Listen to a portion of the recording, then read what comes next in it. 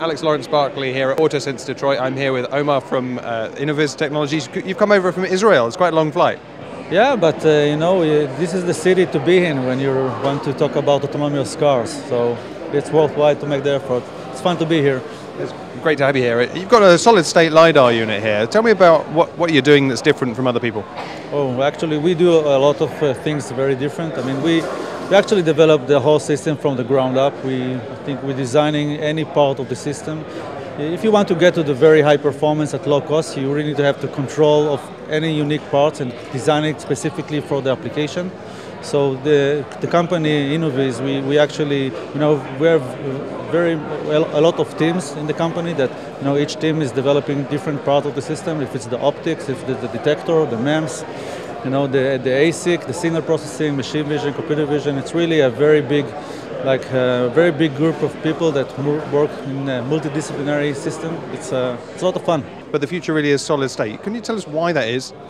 Yeah, sure. I mean, for this time, the R&D teams, they need something. They need to start to work with something that can give them data that they can work with, so they can develop their algorithms, the machine learning and stuff. But eventually, you want something that you can really, place in a car. It has to be super reliable for many years. It has to be small and low cost. So at that time, everybody's waiting for something that's disruptive as this to come to really allow mass production, and this is what we're doing. This is your target LiDAR unit. Well, this is the demonstration unit. At the end, it will be embedded anywhere in the car, if it's in the grille or behind the windshield or on the sides.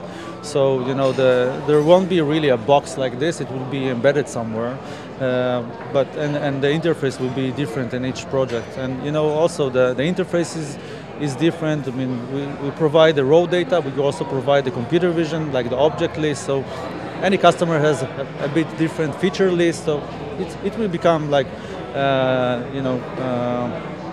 customized per project. So you've got a baseline new approach to the technology, but you've got the flexibility in that to build into any other system. Yeah, sure. I mean, not only for the size and the structure, it's also about the performance. I mean, we can play with with performance very easily. I mean, having a wider field of view, a longer range, lower effectivity, really depends on the other many parameters: frame rate, resolution. This is very easy to play with.